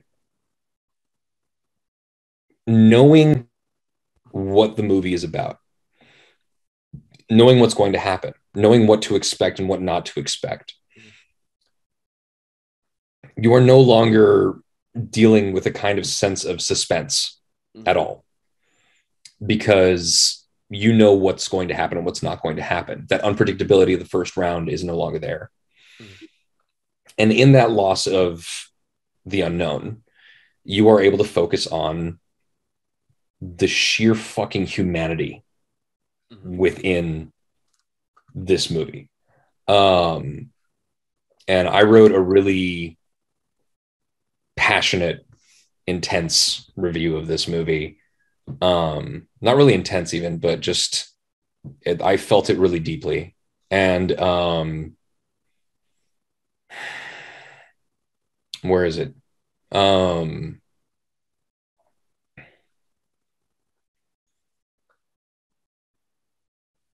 I wrote, this movie tore my heart open and crawled inside. Oof. And there's so many things within it that are addressed by in really weird ways. There's a lot of weird metaphors running throughout the movie, but they're also used as a framework to explore like tenderness and love and care and trust and familial bonds and just caring about somebody. And there's one part of the movie, like the whole movie is essentially like, it has a cool soundtrack and everything, but there's one track in the middle of the movie that comes at a really important point. And that song, within the context of the second viewing of the movie, brought me to fucking tears. And it's the way the music itself and the scene itself and what it is and what it represents and the lyrics just are very perfectly in sync with each other. And just to give you an idea, just going to read a couple of lyrics right here because I got them pulled up. The song is Lighthouse by Future Islands. Okay. And, you know, they repeat as they go, but so I'm just going to pull a couple of things from it. It says, when I couldn't see you for the wall, what was that you said? And when I couldn't catch you for the fall, what was that you said? Nothing hurts this much. But I've seen the way that bodies lie and bodies tend to break. And I've been away too long to be afraid. But you know, what you know is better, is brighter. And this is where we were when I showed you the dark inside of me, in spite of me, on a bench in the park. And you said, this is not you. Like, fuck. Yeah, it's. Yeah, I feel that. Where it comes up in the movie is like this, the actual song itself is so achingly vulnerable and beautiful and kind of exuberant in its own way. And it's placing in the movie where it is in the movie is such an important moment for both of the characters.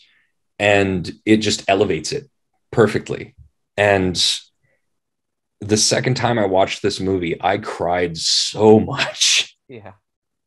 I cried for a good portion of the movie.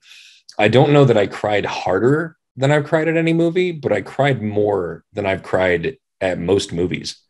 Yeah.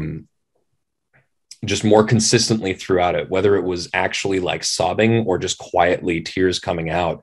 Yeah. There is such an incredible tenderness and beauty at the heart of this movie that I really don't think reveals itself until at least the second viewing.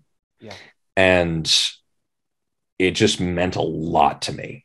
Absolutely. Whether you're going through some kind of gender thing, which is deeply woven into this film, or you're just going through or have gone through just a general sense of isolation and a feeling about, you know, any feelings about your actual family versus your found family. Absolutely. Yeah. And it encapsulates so much of that emotion and that pain and that tenderness within this movie. And I just, it really, really touched me very, very deeply. And I can't think of a lot of movies in my life that have hit me the way that this movie did on the second viewing.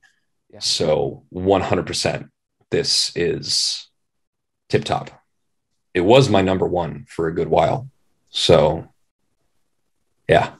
I'm starting to suspect more what your number one is. I'll be very curious if I'm right. All right. What's your number two? My number two, I cheated.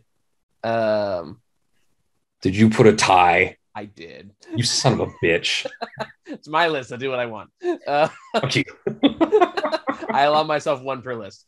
So I put The Father and No Man Land together. Okay. That makes sense. Okay. Because I put them together because they both invoked very similar emotional reactions and emotional lessons in very different ways. Yeah. And this is something we talked about in our Father review, so I don't want to regurgitate too much of what I said there, but God knows it's the most open secret I have of my change relation with my father over the past couple of years. And this movie came out around the time where, and it's even more relevant of the context of what's going on right now. Mm-hmm. So it hits a different layer there, but I think what The Father did for me was exactly what you said. It portrays, it gives the portrait of a deeply unlikable man, an unlikable parent, an unlikable human being who just does and says awful things strictly to hurt the one closest to them. And strictly because they think they're conspiring against them, or all of these things that are very self-indulgent, and all of the things are just narcissistic and selfish and cruel.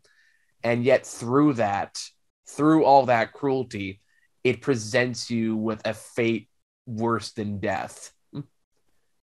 And in doing so, kind of forces you to see the humanity within that cruelty in a way that you don't need to be a part of, but you can still recognize as human. And I think that is, especially as my parents are getting older and things are getting more complicated, I think that is a very important thing for me to keep in mind, because it is very easy to lose sight of that, especially when you're someone like me who just gets so angry. And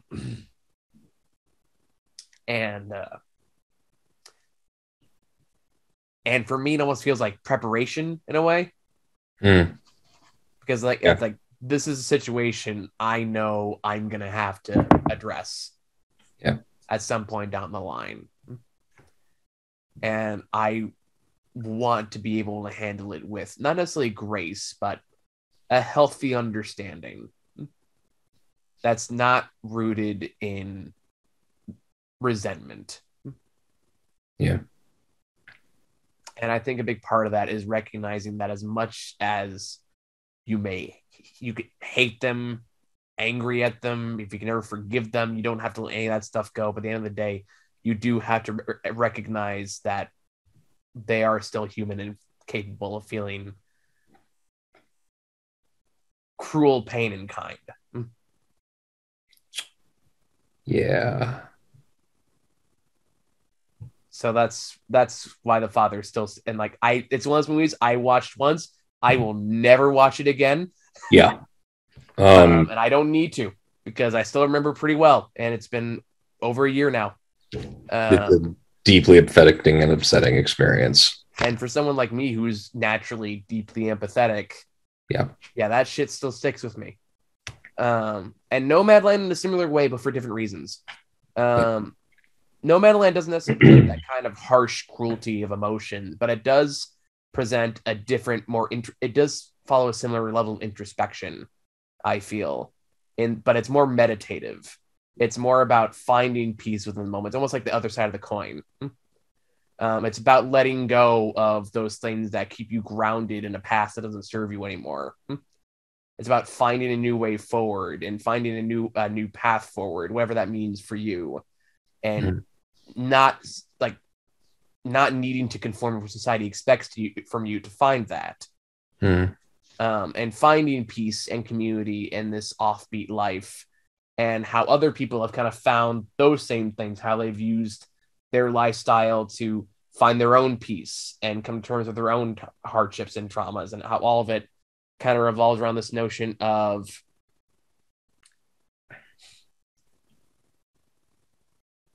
trying to think of the best way to phrase it.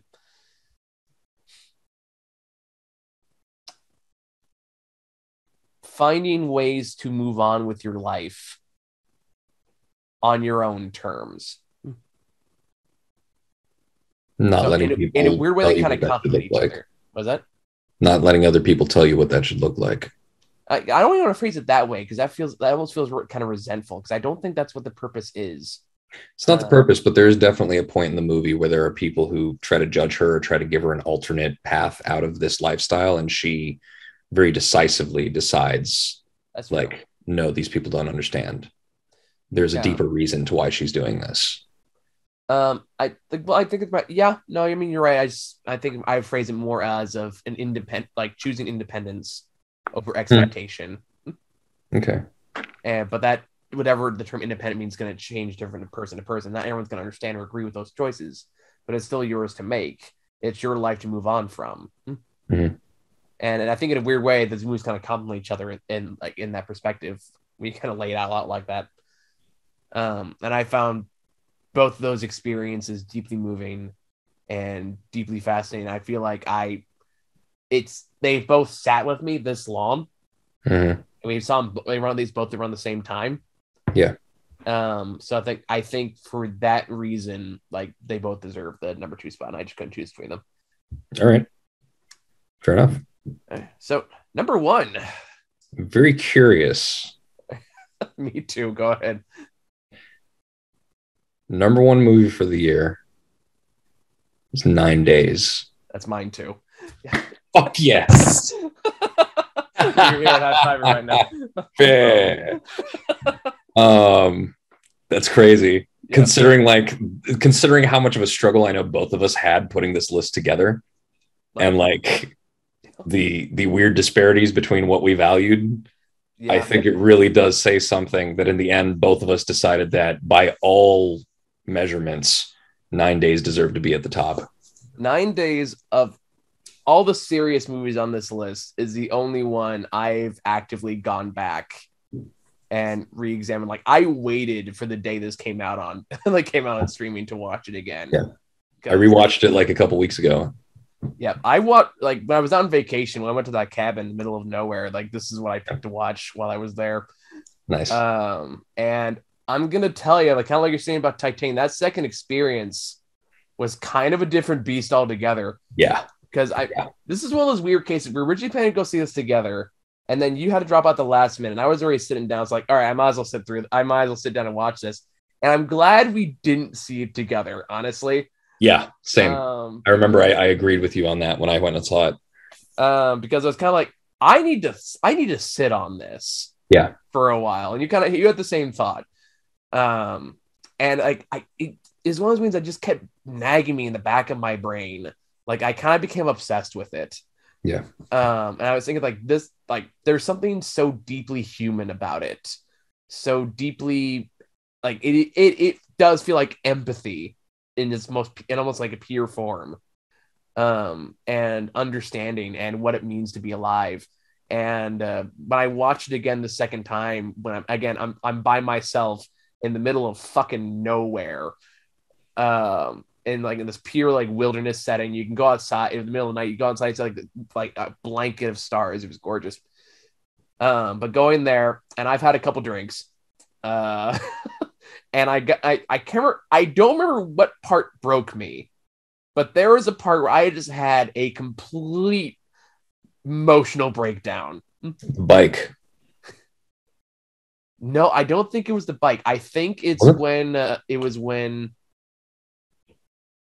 was like screaming about in the file cabinet. Oh, yeah. No, I don't think it was that. It was something like some small little line or something like just hit me the right way, and I just sobbed. There's some really great moments. There are multiple great moments that could be. Yeah, it's hard to pick just one, but I'll ask you once we stop filming, because this is one of those things that should be preserved for anybody who hasn't seen it. For sure. But yeah, the fact that the things that this movie touches on are kind of astonishing. Yep.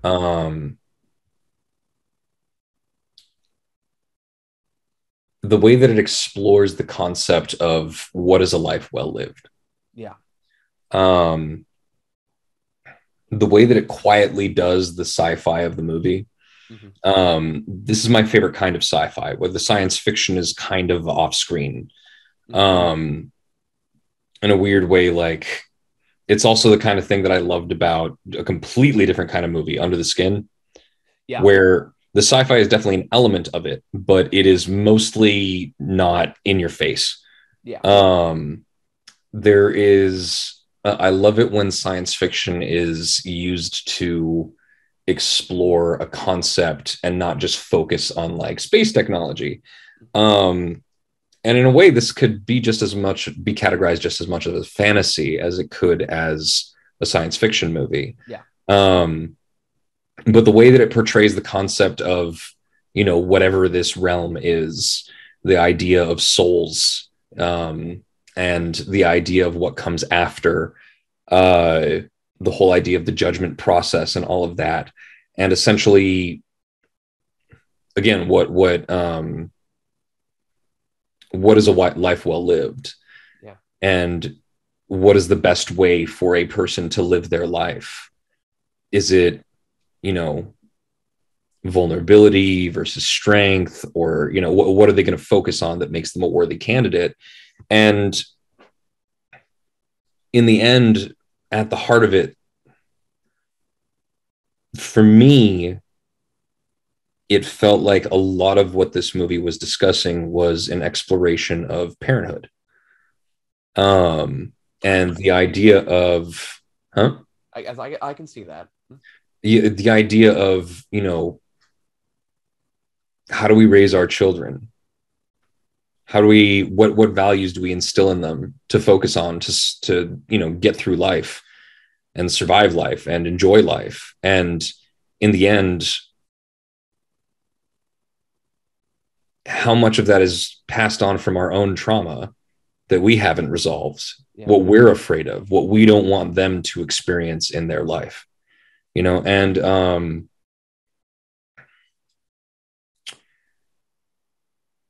one of the big things about this movie was when I rewatched it recently with my father, I looked up some stuff about the director, and it's not, he's in America. He lives in LA, he moved to LA to go to film school. But before that, he grew up in Sao Paulo, Brazil. He's half Brazilian, half Japanese, I believe. Oh, okay.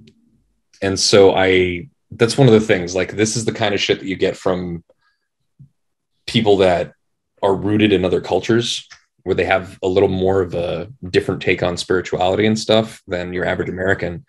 But at the same time, one of the things about this movie that I really appreciated, especially the second time through, became a lot more clear when I read about him a little bit. And when he was a kid, the whole reason that this is his debut feature is that when he was a kid, his uncle killed himself. Mm-hmm. And what he remembered was that after that happened, that was all that anyone remembered about his uncle. It was what defined him as a person. It was basically the story, the legacy that was left behind. And there was just so much more to him as a person. And he hated the notion that people would reduce his life to the idea that because he killed himself, he must not have had a good life. Yeah. Or a life worth living, like it was a waste or something like that.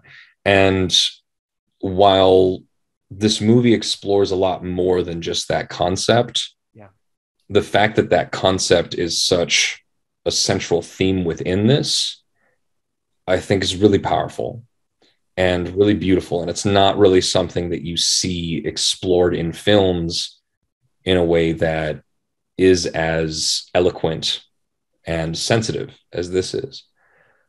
But even with all of these themes, within that is just this really sublime depiction of the little things that make day-to-day life so amazing and wonderful. Like, if you watch this movie, and say you watch this movie in the spring within the next few months, and immediately after watching this movie, you go for a walk in the woods. Yep.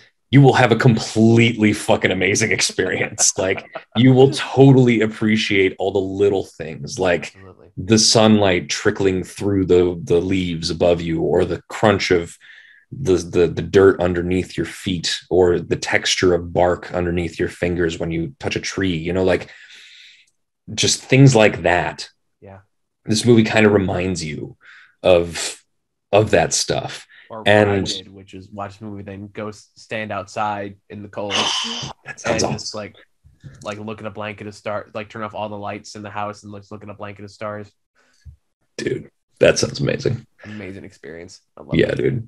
So yeah, that's this movie accomplishes so much, and at the same time as it is a meditation on all of these things, in the end, it's also an affirmation. And it is a beautiful, heartfelt, just depiction of life just affirmation of life. And however tough things may be or not be, there's still things about life that make it beautiful and worth living and enjoyable and nice. You know, like there's so much to that. I really, really appreciate what this fucking movie did. This movie is brimming with humanity in every port, every big and small experience. And it is embedded in every frame, in every set piece, in every, like, this is an actor's film. Like, all the actors do an amazing job. Oh, absolutely, yeah. And every like, even like when they're sitting around the table, they're telling like the little stories that they see from people and how much those little stories mean the world to them. And it just goes to show, like, there is no such thing as too small of a moment in life. Everything can mean something to someone, and it's okay to wear that vulnerability out loud. It's okay to express that. It's okay to live that moment in the way it's meant to be lived. There's no shame in expressing the joy and sadness and pain that life has to offer. You don't need to be tough to get the most out of life. In fact, doing so means you get to enjoy life less, even if that means you're more likely to get hurt as a result. And that is the kind of lesson that I want to see more of, and I wish that was taught more, and it's not. And a movie that is so open about that and unabashedly open about that is something that touches me in a very, very personal place. And yeah, like, it is a movie. If I need a good cry, I will put that movie on. Yeah. Not even like sad tears, like, just, no, it's a good cry. It's a good cry. It's like legitimately a good cry. Like, you're sitting there and you're watching these beautiful moments, and then the very next moment is just heartbreaking, and you have all like this gambit of just, oh, my emotions going through this all the time. And it's one of those niche films I have to like bully people into watching, basically, because I know it sounds like a total pretentious douchebag film, but I promise you it's worth it.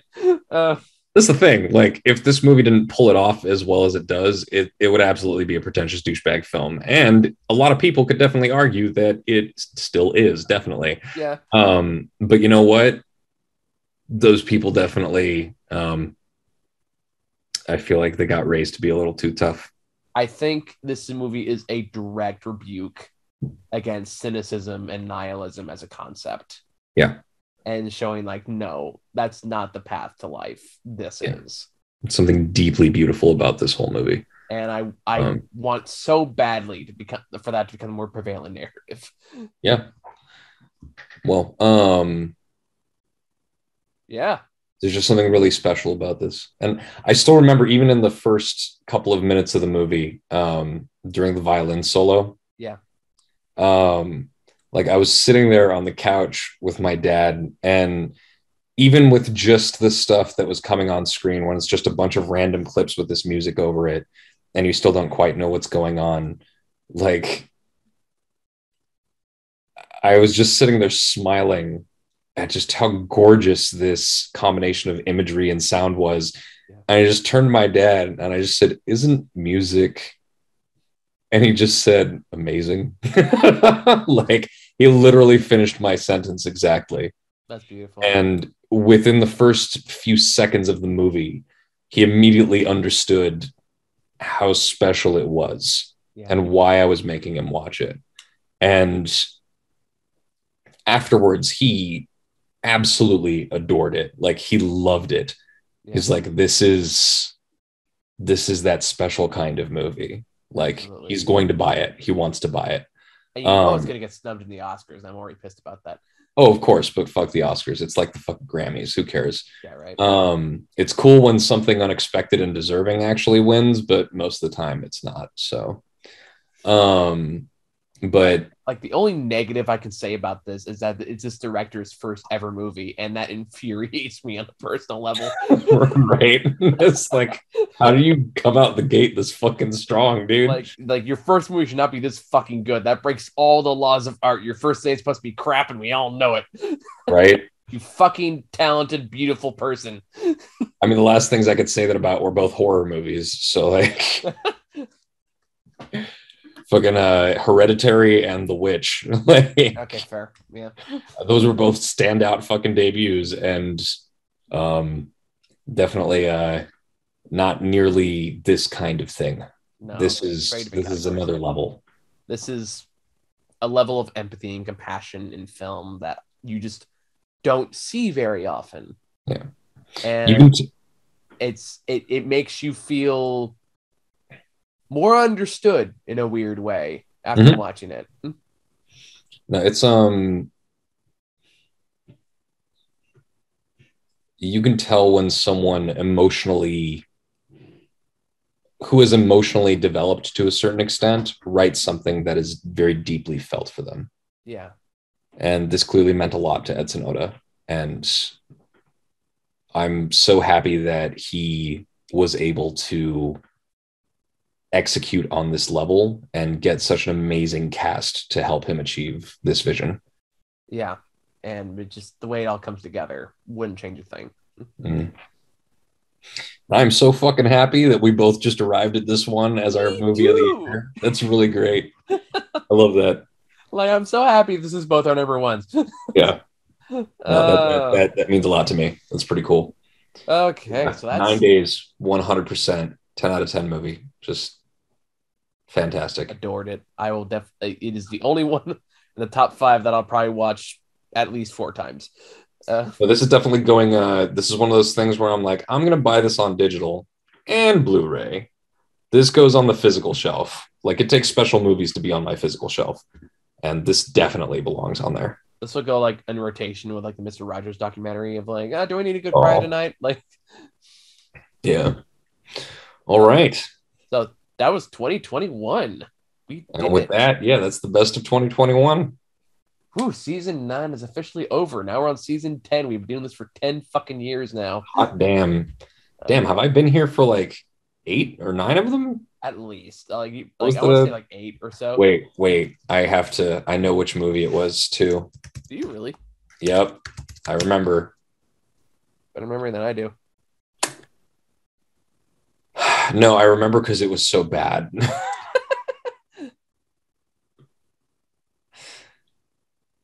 2014. There we go. Yeah, this is the 8th year. Do you remember our first movie together? I don't. What was it? Teenage Mutant Ninja Turtles. Was it fucking really? That really awful fucking live action one that was directed by the same guy who directed Battle for LA. Was it? Oh my god. It was. And then the Babadook, I think, was the second one. So Babadook, yeah, was a memorable experience. I still remember that one. Definitely 2014 was when I got started on this. But yeah, what a way we came along. Yeah, fucking hell.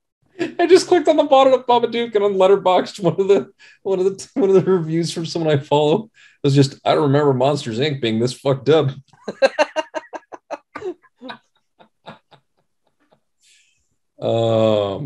God, so many memories. We were so young. All right. Well, thank you guys for joining us through that little odyssey. That was a long night. Thank you all for watching. Stay tuned for the reviews. Scream eventually. Bye. Yep. Bye.